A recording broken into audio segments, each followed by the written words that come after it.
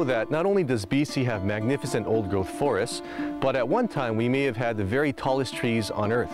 Researchers believe that in the Lynn Valley and Fraser Valley, where Vancouver is today, that at one time the Douglas firs may have been over 400 feet tall, even taller than California's coastal redwood trees. Unfortunately, 99% of the old-growth coastal Douglas firs have been logged.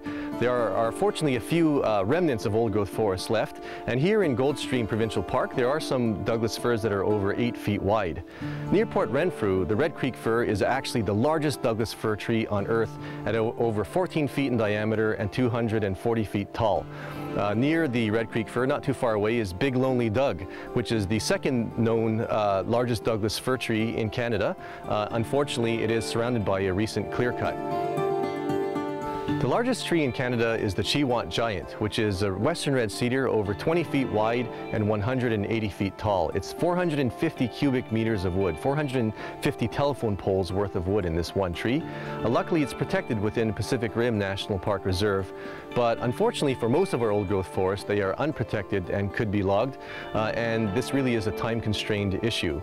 So we're working hard to ensure that the BC government is going to protect our biggest trees, grandest groves, and ultimately old-growth forest ecosystems.